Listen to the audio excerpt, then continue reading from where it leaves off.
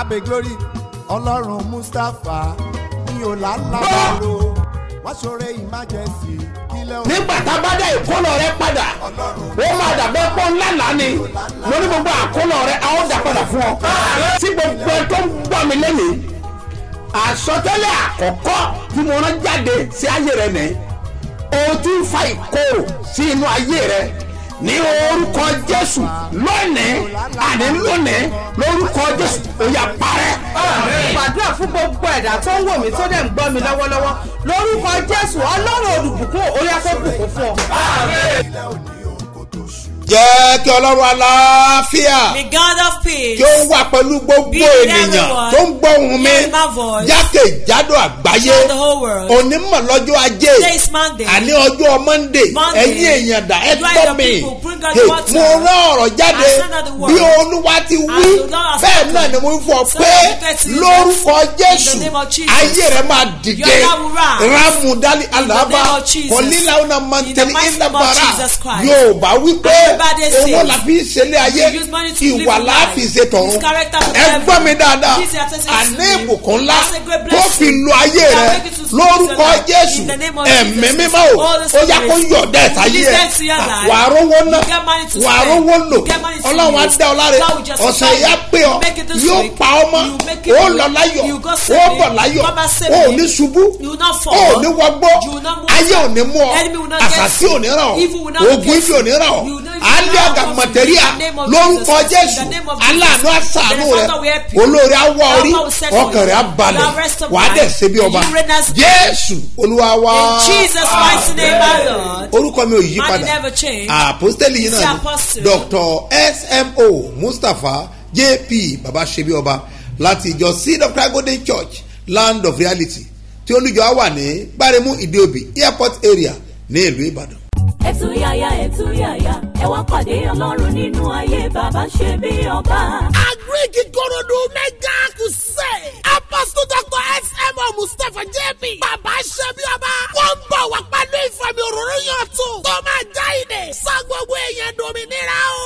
gbogbo olùgbé Ṣàwọ̀ Orí Òkúta Abúlé Àgbọn Asọ́nà Ìkòròdú ta Èbúté Ìpàkòdó Ajégúnlẹ̀ Ìta Olúwo àti gbogbo agbègbè tó yíká ẹ̀yin ni Ọlọ́run ìpè ìfẹ́ jágbà lọ́wọ́ ogun adánidúró tí ò jálẹ̀ rí ogun ọjọ́ pípa ó ṣẹ. darapọ̀ mọ́ àwọn tó máa sọ testimony iṣẹ́ agbára tí Ọlọ́run tó máa tọwọ́ Apostle Dr. SMO Mustapha JP Babasebioba ṣe látọjọ́ Monday 24 ní Friday 28 October 2022 aago 4 ìrọ̀lẹ́ 4 p.m. láwọn máa pàdé ní open field Landmark College Unity Estate 5/11 Ọláyínká Ògúnfilé off Òwútú Ìsáwọ̀rọ̀ Agric Ikorodu Lagos testimony iṣẹ́ agbára yìí ìwọ ló máa sọ́sọ́.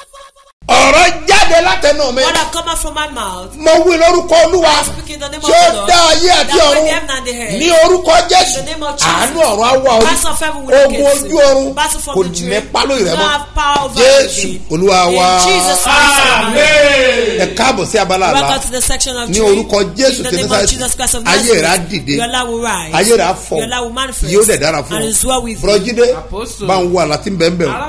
arákùnrin ló là á láyìí ó ní òun bá ron ní orí fẹ́ǹsì bẹ́ẹ̀ ni òun gbìyànjú àti fa àbúrò òun orí fẹ́ǹsì náà ó dẹ̀ tají síbẹ̀. A man dreamt that he found himself on a fence and wanted to carry his brother up in his dream.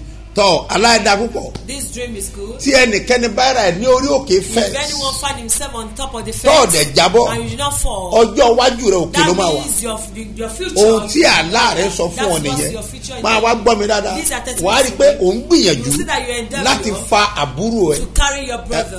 ó túmọ̀ sí pé nípasẹ̀ tiẹ̀ ní àbúrò rẹ̀ ó fi gòkè. your younger ones will move. ṣùgbọ́n máa gbọ́ o òun try àti fa ni.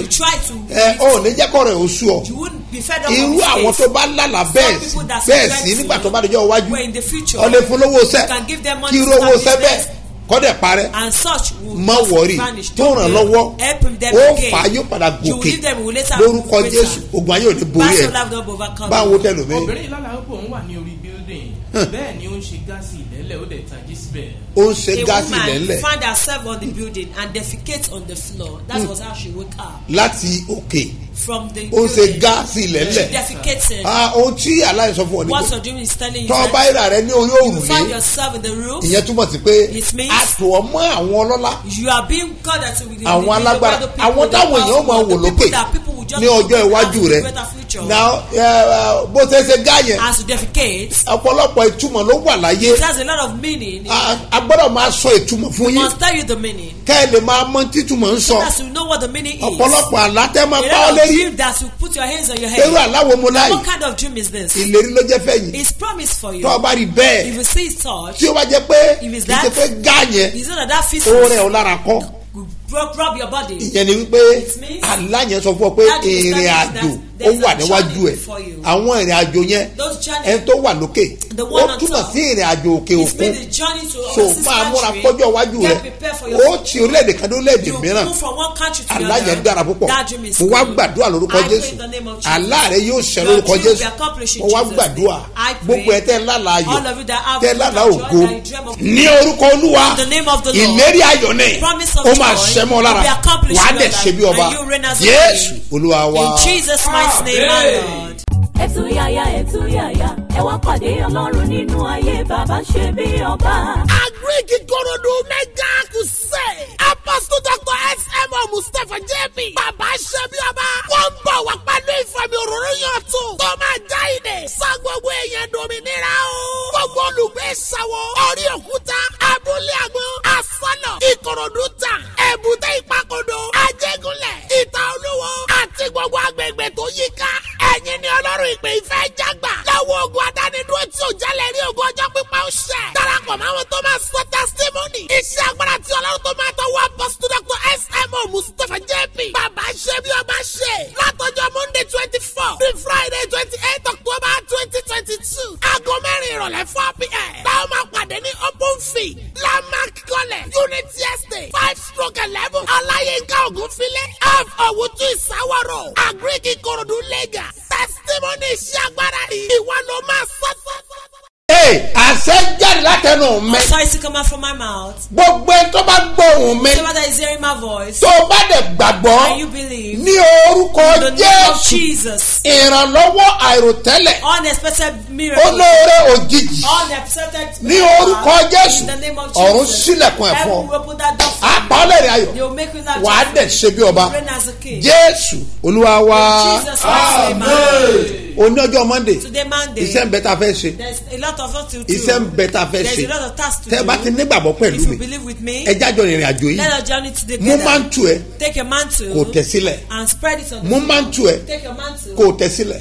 spread it on the floor. ìka wà tó tún ṣe. there is something that you ṣé fóònù ẹ wà lọ́wọ́ ẹ. do you have your phone with you. tó fi ń gba alert. to receive alert. jù sórí ẹ. put it on it. jù sórí ẹ. put it on it. tó bá ní $100. if you have $100. fi sórí ẹ. put it on it. ọ̀tán. that's all. iṣẹ́ ra ní ṣe lónìí. we have a lot of work ohun tí mo kàn fẹ́ sọ fún ọ ni pé ìrànlọ́wọ́ aláìlẹ́nìyàn. unexpected help. ìrànlọ́wọ́ aláìlẹ́nìyàn. help for the helpless. ìrànlọ́wọ́ aláìlẹ́nìyàn. help for the helpless. ó máa dé bá ọ lálejò lórúkọ Jésù. in Jesus' kí ló ń name. fọlọ́run pè. what do you take God for. bọ́lọ́run bá dé sáyé ẹ̀. God comes here tó bá live. dé bá ọ lálejò. once he comes to visit you. àbò wa bẹ iṣẹ́ rẹ he wò. comes to visit oh your my job God or business. àwọn tó yí ọ ká. people that surround you. wọ́n á ronú kan míì they sí will ọ. think of other things pé to you. báwo ló ṣe ṣe. the outcome. èmi mọ̀ pé I know that. ọ̀rọ̀ ẹ padà máa já your sọ́pẹ́. case will later turn to mọ́mí thanksgiving. ìjẹ́ ara yà ti kọrin bẹ́ẹ̀. Mommy, do you have time to kẹ́kẹ́ sit wípé there and say, ọ̀rọ̀ mi pàpà já sọ́pẹ́ ayé mi padà tún ládùn ìbànújẹ́ mi ìgbà kan ẹ̀rín ló padà wá já sí. ọ̀rọ̀ mi pàpà já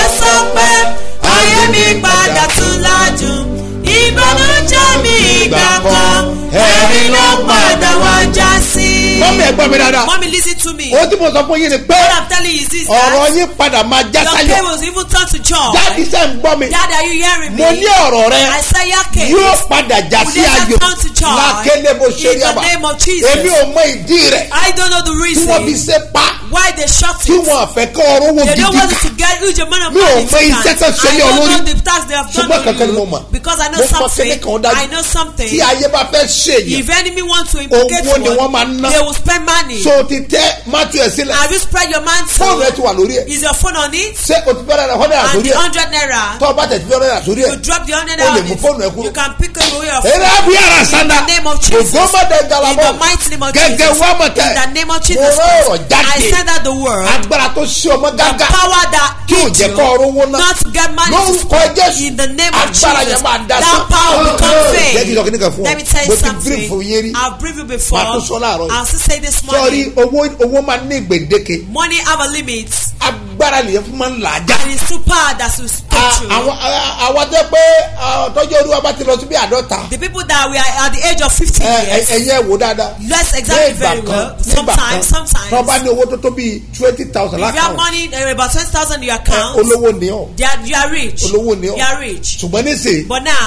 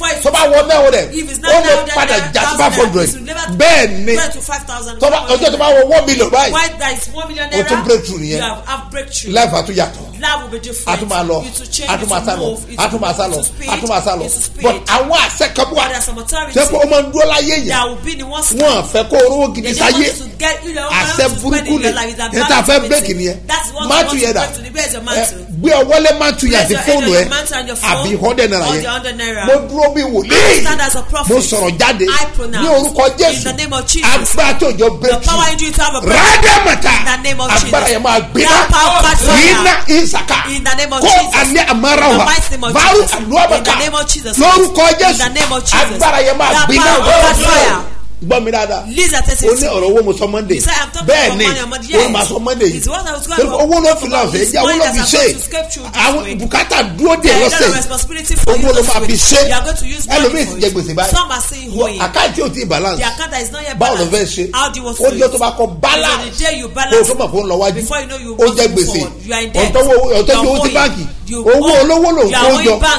So ẹ̀yin tẹ́ gbèsè wà lọ́rùn yìí. ẹ mọ̀ fi sí àárọ̀ ìṣeré rárá. ẹ mọ̀ fi sí àárọ̀ ìṣeré rárá. gbèsè òkè jẹ́ kéèyàn kọ́ lọ. ó máa ń dá yẹn dúró ni. In fact a máa fọkàn ayé yẹn sí reverse. withdraw one slap. ẹ̀yin tẹ́ jẹ́ gbèsè dìde dúró bí ọ wà ní òsèkíà ẹ̀kúnlẹ̀ àlàpà rí àdúrà àjàgà gbèsè lọ́rùn ẹ̀ lórúkọ Jésù ó yá máa jábà iná unaba sáyé ó yá máa já máa já máa já máa já máa já máa já máa já máa já ó yá já. In the zone of Bara.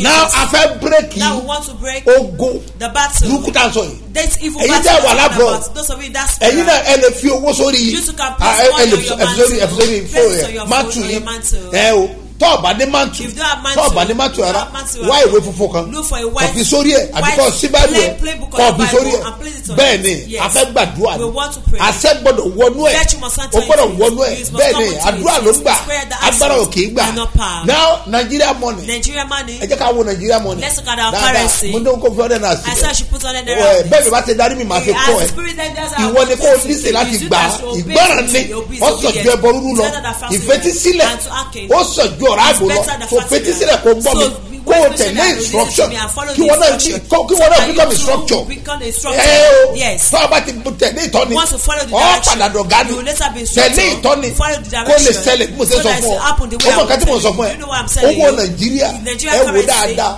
ẹ já bẹ̀rẹ̀ láti gbà sílẹ̀ márùn 50 kọ́bọ̀ ẹ já bẹ̀rẹ̀ gbà sílẹ̀ márùn ẹ lọ wá sílẹ̀ márùn jọ̀hún ẹ lọ wá 1 naira jọ̀hún ẹ lọ wá kiri 5 naira jọ̀hún ẹ wá 10 naira ẹ 5 naira náà wá 10 naira ẹ lọ wò dáadáa ẹ lọ wò 20 naira ẹ lọ wò 50 naira gbogbo owó tí mo sọ ẹ pátá Nàìjíríà máa ń gbé ẹyẹ sínú ẹ ẹyẹ máa wà nínú ẹ tó mọ̀ pé ẹyẹ tó lè wà nínú ẹ ẹyẹ àṣà ni àjẹkẹgungun kí ni mo pè é àjẹkan egungun bẹ́ẹ̀ ni ẹyẹ lára owó yẹn kí ló fà á kí wọ́n fi agbèlérí ẹ náà bàtọ́ máa kan 100 naira Awólọ́wọ́ gbogbo máa kàn báyìí wọ́n lè ju ẹyẹ kúrò jẹ́ ìjọ fún ẹ dáadáa gbogbo tí ò jẹ́ kọ́rọ̀ ẹ ogun tọ́ ọ bá ń wá díẹ̀ dáadáa nù àdúrà àpàmọ̀ kó mọ̀tò mọ̀ ẹlẹ́yẹ ló ń jà o kàn mú owó yẹn kọ́ nà sókè tọ́ ọ bá lówó yẹn lọ́wọ́ mú fóònù tó fi gbà láti nà sókè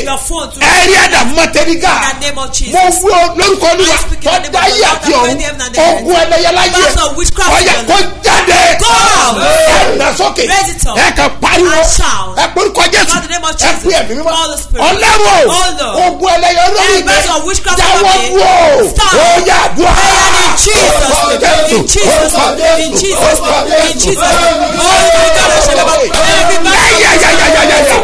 ogun ẹlẹ́yẹ ọ̀yà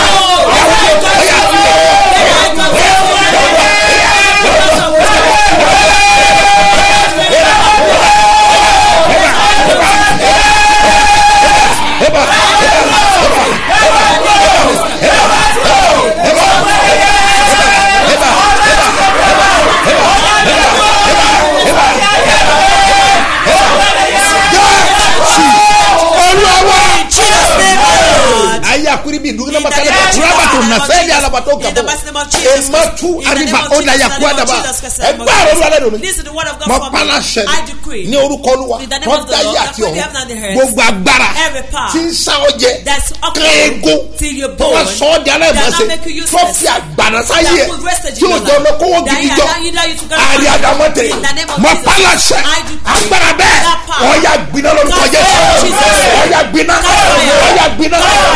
tọ́jú ọ̀rẹ́ náírà yẹn tọ́jú mátù yẹn tọ́jú fọ́ọ̀nù yẹn mò ń bọ̀. ẹ̀túyàyà ẹ wá pàdé Ọlọ́run nínú ayé bàbá ṣe bí ọba. Agriki Korodu mega crusade Apostle Dr. S.M.O. Mustapha JP bàbá ṣe bí ọba. wọ́n ń bọ̀ wá pẹ̀lú ìfàmì òróró yàn tún tó máa já ìdè sọ gbogbo èèyàn dòmìnira o. gbogbo olùgbé ìṣàwọ̀ orí òkúta abúlé àgbọn àsọlọ Ìkòròdú ta Èbúté Ìpàkòdó Ajégúnlẹ̀ Ìta Olúwo àti gbogbo agbègbè tó yí ká.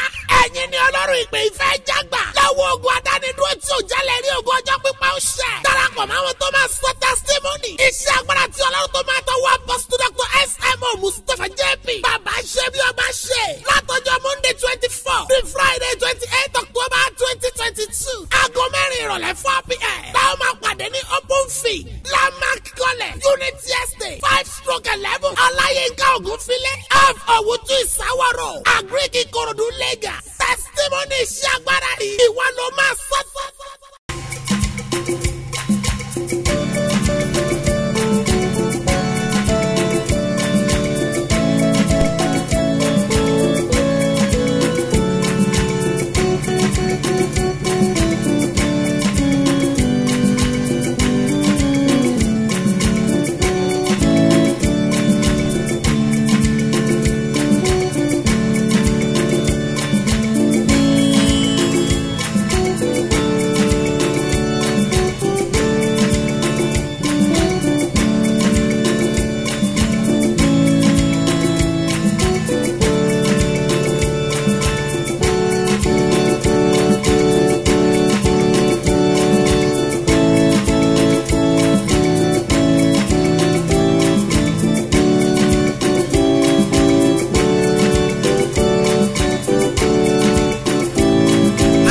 Àti àjògùn ni a jẹ́.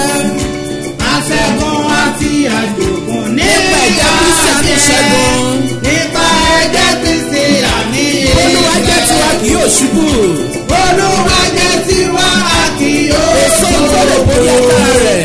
Kò sóhun tó lè borí agbára rẹ̀. Aṣẹ́gun ni wà ó wà. Ṣẹ́gun ni wà. Aṣẹ́gun ni wà nípa Jésù ẹ̀jẹ̀ Jésù bàbá fún wa ní ṣẹ́gun wa ní ṣẹ́gun wa nípa ẹ̀jẹ̀ Jésù ẹ̀jẹ̀ Jésù.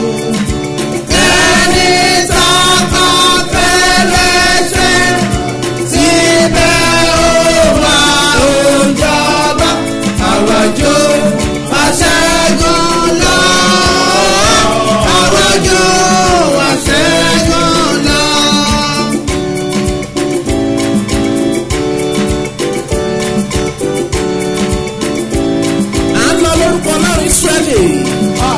Àná lórúkọ Ọlọ́run láti ṣẹ́gun ẹ̀ṣẹ̀ ìtàsọ́lọ́dọ́. Láti ṣẹ́gun ẹ̀ṣẹ̀ àtàìsòdodo. Ìṣẹ́gun wa ṣùgbọ́n tirẹ̀ ni. Ìṣẹ́gun wa ṣùgbọ́n tirẹ̀ ni. Ìgbàlà àti ìṣẹ́gun tá fẹ́ jẹrà. Ìgbàlà àti ìṣẹ́gun tá fẹ́ jẹrà. Aṣẹ́gun ni wà wá. Ṣẹ́gun ni pàṣẹkùn ni wà nípa ẹ̀jẹ̀ Jésù. Ẹ̀jẹ̀ Jésù bàbá fún wa ní ṣẹ́gun wa ní ṣẹ́gun wa nípa ẹ̀jẹ̀ Jésù.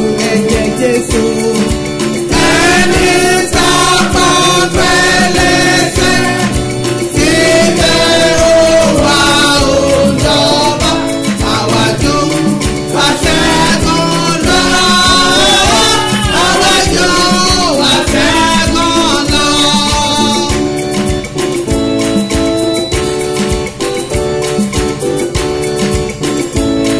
Ẹni tó bá ṣiṣẹ́gun ní àfikún. Ẹni tó bá ṣiṣẹ́gun náà. Láti jẹ mánà tó tọ̀run wá nìyí. Láti jẹ mánà tó tọ̀run wá. Lọ́run yóò sì gbé ìmọ̀lẹ́ aṣẹ́gun. Lọ́run yóò sì gbé ìmọ̀lẹ́ aṣẹ́gun. Yóò sì dálé wúrọ̀. Yóò wá sọ funfun yóò sì dálé wúrọ̀. Aṣẹ́gun ni wà ó wà. Aṣẹ́gun ni wà nípa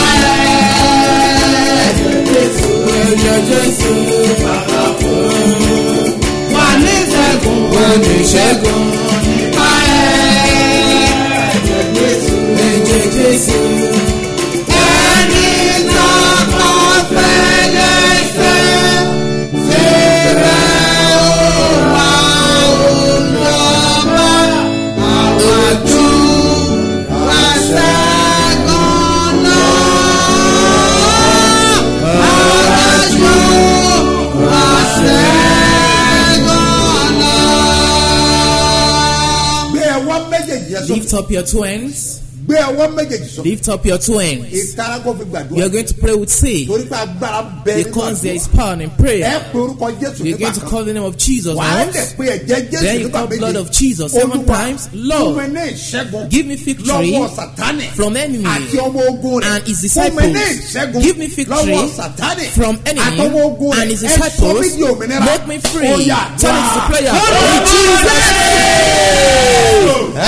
of Jesus. Blood of Jesus. Blood of Jesus. Blood of Jesus. Blood of Jesus. Blood of Jesus. Blood of Jesus. Blood of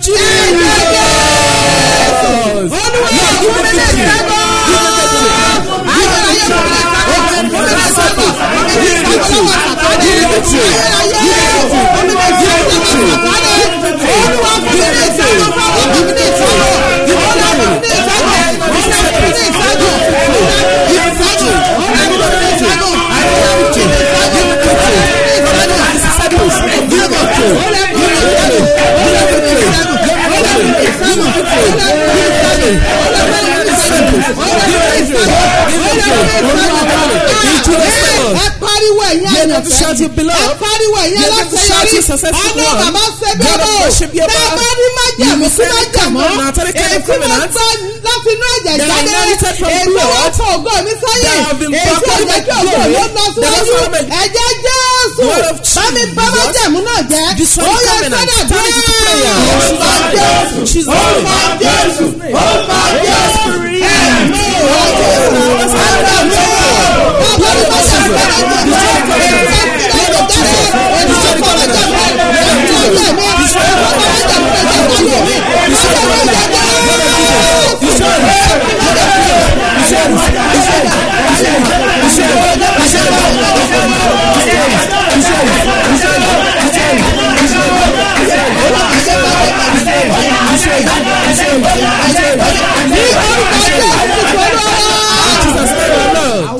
We are going to pray. Hear me very well.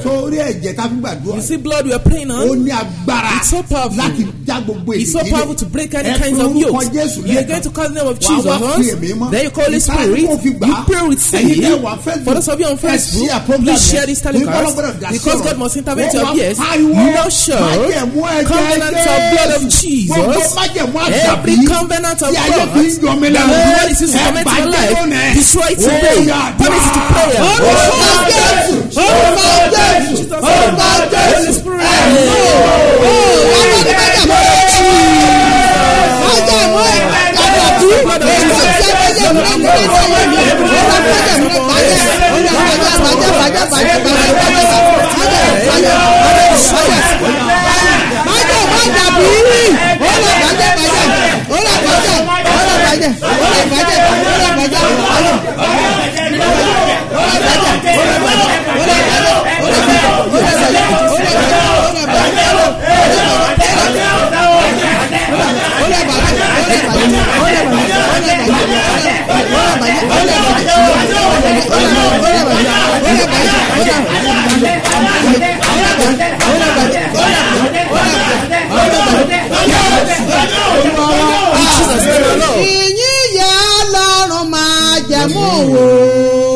Ọba tó fi máa jẹ̀mú pa máa jẹ̀mú rẹ̀.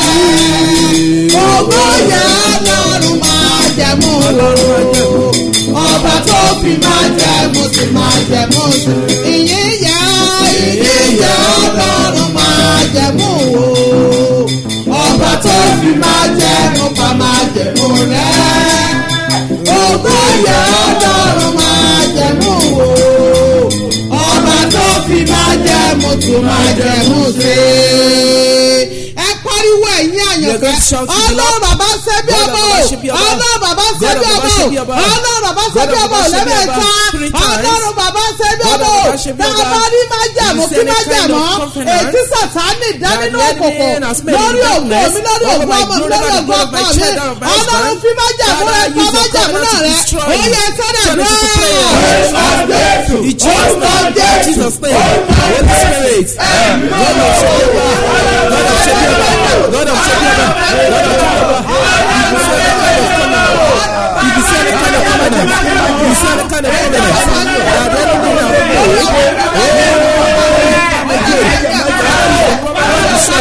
Father, is a power to destroy. Father, is a power to destroy. Father, is a power to destroy. Father, is a power to destroy. If you see any kind of covenant,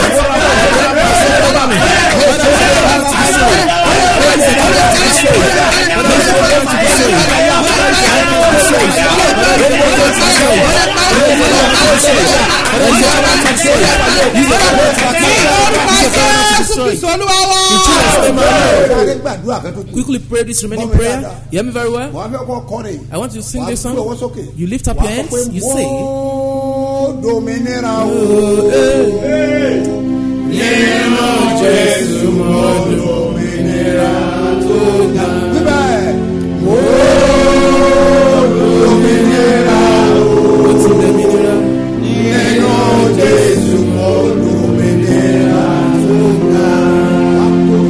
we are going to call the name of Jesus. Lord, amidst where I was delivered, the battle that is tormenting them, in your name, Father, make me free, deliver me, save me from the battle of my family. Turn it into prayer. In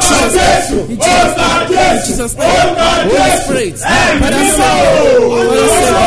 Father, save me, deliver me, deliver me from the battle of my family.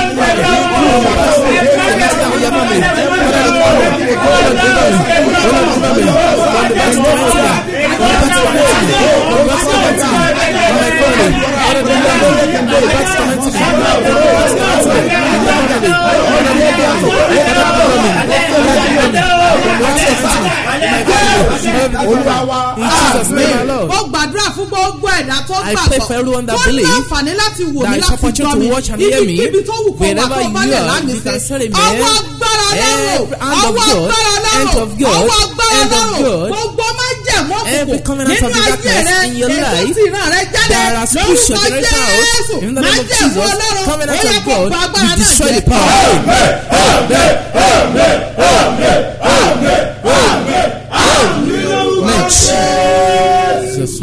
mo ti dé Olúwa sọ fún Jésù kí Jésù sọ fún ẹ̀mí mímọ́. Mo ti dé Olúwa sọ fún Jésù kí Jésù sọ fún ẹ̀mí mímọ́. Ipò tí mo wà yìí ò tẹ́ mi lọ́rùn ni mo ṣe wá. Ipò tí mo wà yìí ò tẹ́ mi lọ́rùn ni mo ṣe bẹ̀bẹ̀. Ó ti tó àkókò wá gbé mi. Àṣẹ jáde ní orúkọ Jésù. Ayé rẹ̀ á dìde. Gàgógó mẹ́tẹ́gàlá sáyé àbàtọ́rí àbàtẹ́ ìnáyà. Ọwọ́ rẹ̀ ẹ tẹ́wọ́ síwájú. Ó gbọ́dọ̀ fi ọwọ́ yẹn. Ó gbọ́dọ̀ fi kó owó jọ láti ṣe nǹkan rẹ̀. Ó gbọ́dọ̀ kó owó gidi jọ kí wọ́n náà fi dèyẹ gidi. Wọ́n kó owó jọ. Wọ́n ṣe nǹkan gidi. Wọ́n wà dèyẹ gidi. Láàrin àwùjọ, láàrin ilé, láàrin ẹbí, láàrin ara. Òjì àwọn àtòkèfà rọ́pìlẹ̀ náà yìí ká. Mọ pàlàṣẹ lórúkọ Jésù. Ayé rẹ̀ á dìde. Ó dẹ̀ máa dára fún ọ. Jésù Olúwa wa. Tọ́ bá wà ní Kòròdú tètè máa múra lẹ̀. Bọ́ bá ti ń jáde báyìí mú pọ́ọ̀sì dání. 100 naira fi sínú ẹ̀. Mọ̀ bọ̀ wá sí orí field ní àṣálẹ̀. Níbo nìyẹn? Ní landmark Open Field College. Ibẹ̀ láti máa pàdé ní Unity Estate number 5 to 11. Ibẹ̀ ló ti bá wa ní Ọláyínká Ògúnfilé off Owutu Ìsáwó Road ní Agric ní Ìkòròdú. Ẹja pàdé bẹ̀ òní máa lé ó máa ní agbára òun dédé dára fún èyí gàgómọdélíà kọ́bẹ̀dà sáyé lọ́pàṣẹ́ni lórúkọ Olúwa ọ̀dáyé àti ayé rẹ̀ máa fọ́ ẹ̀yẹ ẹ̀yẹ mú pọ́ọ̀sì yìí ìyíra pọ́ọ̀sì òun náà yá òbí alábàtò mọ bless ẹ̀ ní orúkọ Olúwa ní orúkọ Jésù àṣẹ òun àtàgbẹ́rẹ́ ọ̀yà kó wọlú ẹ̀ ó gbọ́dọ̀ rí ṣe àwọn kan máa rówó gidi lọ́sẹ̀ àmọ́ sọ́ọ̀lì ṣẹ̀dá mẹ́wàá báyìí. I'll give you the account number. If you know you can pay the tithes, yes. This week, you must get money. In the name of Jesus, I decree in the name of Jesus. Allah will bless you. It is well with you. You make it this week. In Jesus' name, my Lord. Today's program, it will be great. Get prepared and let us meet. Once you are in Lagos hearing me, God is going to be great. It will be powerful. From 4 p.m. it will be great. We want to put bẹ́ẹ̀ ni Jésù fẹ́ ó fẹ́ fi ọwọ́ agbára já ọgbà lọ́wọ́ kó tó tẹ̀ ọmọ lẹ̀ tí o fẹ́ òdìdé táyé bá já ọbọ̀ ìwọ náà múra kó òdìdé padà ayé ló já ọbọ̀ àwọn ọ̀run fẹ́ gbé ọ sókè gbọ́ mi dáadáa o ti pẹ́ jù lé ọkùnrin yẹn wọ́n jẹ́ obìmọ̀ lásán kọ́ àwọn èèyàn ń gàn ọ́ wá Jésù fẹ́ nu ẹ̀gẹ́ rẹ kúrò ó fẹ́ mú omi jẹ́ kúrò lójú rẹ ìbànújẹ́ oṣooṣù fẹ́ dópin iṣẹ́ yẹn fẹ́ dìde ìrànlọ́wọ́ fẹ́ dìde gbọ́ mi dáadáa ó kàn nílò àná ẹ̀ tì ní kó orí connection yẹn lórúkọ Olúwa ayé rẹ máa dìde ó máa dára fún wa ògo rẹ á jáde náà ó dé dára yẹn ẹnìkan ti gbé pé kí la fẹ́ fi ṣe kí la fẹ́ fi ṣe kò sí nǹkan tó fẹ́ fi ṣe pé ó máa fowó yẹn ó máa fi rúbọ tí ò ní ọjọ́ Monday mo máa fọ́ ní account number ẹ o tọ́ ọba ní ìwọ báńkì lọ́ba òní POS ẹ wọ́n máa bá ẹ ṣe sí bẹ́ẹ̀ ni ṣé o lè ṣe tọ́mọ ẹ náà bẹ́ẹ̀ ni oh my God ọmọ ẹ tó bá fẹ́ràn ṣé tiẹ̀ kó o ṣe tọ́mọ ẹ kan tó fẹ́ràn o lè pè tó kù lẹ̀ bẹ́ẹ̀ ni àṣẹ ní agbára ọdún sọ ogun tí mo ra sọ fún ẹ yìí ogun tí ń jà àwọn èèyàn ni ogun ẹlẹ́yẹ a máa jà àwọn alágbára bọ́ a máa sọ ní ọ̀làdà wọn bẹ́ẹ̀ ni o ò ní bàbá tó ń sẹ́ àwọn àgbà ò ní bí ọ́ wọ́n á kàn sẹ́ lágbára náà wọ́n á sọ pé o sì kankan sí wọ́n ò dẹ̀ ní béèrè lọ́wọ́ ẹ̀ wọ́n ò dẹ̀ ní bí ẹ̀kẹ́ tó ṣe ìdájọ́ ẹ̀ kì í ṣe wàá lọ́wọ́ ò ládájọ́ ò lè rádájọ́ so torí náà bàtà yẹn ń jẹ àwọn èèyàn yá ìwọ ni kọ́ wa múra láàárọ̀ kọ́ orúkọ $100 yìí ẹ wá ti gbàdúrà lórí Ọlọ́run mi dẹ̀ máa gbọ́ ọ dẹ̀ máa tú ayé ẹ̀sìn ògbó ẹ̀ máa jáde ìràwọ̀ rẹ̀ máa tàn ó lẹ̀ ṣe bí ọba bẹ́ẹ̀ ni yóò Jésù Olúwa wa oníkìnnà àká nàbà yẹn mú báyìí rẹ̀ kó kọ́ sílẹ̀ 3032670285 farabalẹ̀ kó gbọ́ 3032670285 Mustapha Solomon Moses ló máa gbé jáde ní First Bank èkejì 10152989950 Zenith Bank agbe Seed of Christ Golden Church jáde lọ sọ síbẹ̀ kó wá wo tọ́lọ̀ fẹ́ sọ. Praise and see what God will do. mo mọ̀ pé ọ̀sẹ̀ yìí o I know that this week by grace of God you will make it. In the name of Jesus you will make it. mo máa gbàdúrà fún. I'm going to pray for you. máa tún yẹn náà ló máa lò. Use that mantle that you go to use. God you will meet your helper. But if you are in Korodu you just bring it to revival prayer. We want to pray. We want to pray. Prayer that answer it and not power. He has said something must happen that will make you laugh. That will make you happy.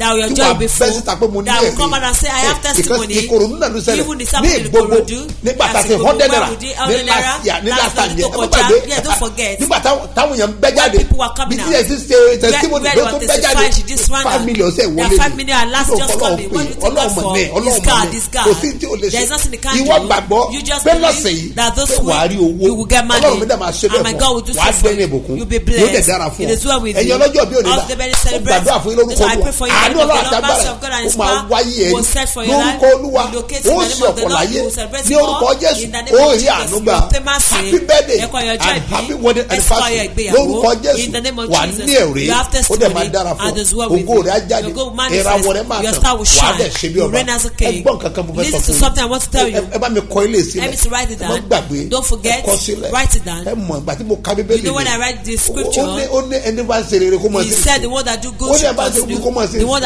ó ní kíyèsí èmi bọ̀ èrè mi ń bẹ pẹ̀lú mi láti sọ fún olúkúlùkù gẹ́gẹ́ bí iṣẹ́ rẹ̀ yóò ti rí ṣé irúṣẹ́ wo ló ń ṣe bẹ́ẹ̀ yẹn bá ń ṣe bí ó máa mọ̀ tó bá ṣe tó dáa máa mọ̀ ìwé ìfẹ́ ló sọ bẹ́ẹ̀ ọmọ ìkan fẹ́ tó bá mi lẹ́rù ó ní ẹ sọ fún olódodo pé ó dára fún ẹ sọ fún ẹ̀yàn ìka pé ìgbé ni fún Jóòbù orí kẹẹ̀ẹ́dógún láti ẹsẹ̀ ẹ̀rẹ̀ kẹẹ̀ẹ́dógún òun ló sọ bẹ́ẹ̀ ó dá kó kú jẹ̀yàn dáadáa kọ́ni sọ pé yóò dára fún ọ ọjà yóò ṣépè fún ọ ìrìnà Ọlọ́run wọ́n ẹsẹ̀ sílẹ̀ go away from sin because Jesus is coming. And the day he comes, it will be great. It's good for you to miss you and I in the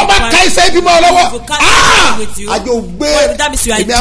I just say, if I labor in the earth, I am not Jesus. If I miss heaven, I'm true. Because of this, let's prepare in the name of Jesus. You and I will not miss home. Where the sin of faith, raise it up and say, Agbára Baba ká o, Agbára Jésù ká o, Agbára Baba ká o, Agbára Jésù ká.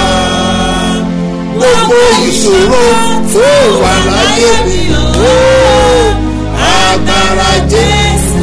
Mi wá dọ̀jà kó ṣe galawo tó wà pàjá. Mọ̀pálásẹ̀ ni lórúkọ Jésù ayé rẹ̀ máa dìde. Èèlà kó àṣàbà ayé rẹ̀ máa dìde. Mọ̀pálásẹ̀ lórúkọ Olúwa gbogbo ìwà ìsàn. Ó yá ìjáde pọ́ọ̀sì ẹ̀yẹ. Mo yà á sí lórúkọ Jésù owó ò ní gbẹ nínú ẹ̀. Káàdì nàmbà kò ní gbẹ. Wàá rí ìbùkún lọ́sẹ̀. Ọ̀sẹ̀ yìí máa pè ọ́. Ọ̀sẹ̀ yìí máa pè ọ́. Ọ̀sẹ̀ yìí máa pè ọ́. Èyí tẹ́ fẹ́ ṣe transfer. Wàá ná fún yẹn sókè. Èyí tí ẹ fẹ́ sẹ́ndì ọ̀dẹ̀ náà ẹ̀ nà sókè. Lórúkọ Olúwa ogun ẹlẹ́yẹ tí òjò lákòjọ tí gba ẹ̀tọ́ rẹ lójú àlá tí gba àjọ lọ́wọ́ rẹ ní ìparí oṣù mọ́jọ́dìwá rúbà sẹ́nẹ̀yà mọ̀ gbẹ́gẹ́ lọ́la láti yí ọ̀ka láti òní lọ wọn ẹ̀ ní agbára lórí ẹ̀mọ́ ẹ̀jẹ̀ Jésù ó máa sàn wà lẹ̀ síbi ọmọ Jésù Olúwa wa ọdún sẹ́nìkan ti dá lójú báyìí pé it's my time to testify. Ẹ̀túyàyà ẹ wá pàdé Ọlọ́run nínú ayé Babasebioba.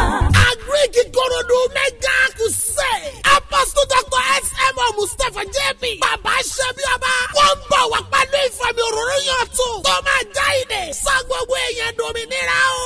Gbogbo olùgbé ìsàwọ̀. Orí òkúta. Abúlé àgbọn. Àsálọ̀. Ìkòròdú tà. Èbúté ìpàkòdò. Ajégúnlẹ̀. Ìta olówó. Àti gbogbo agbègbè tó yíká.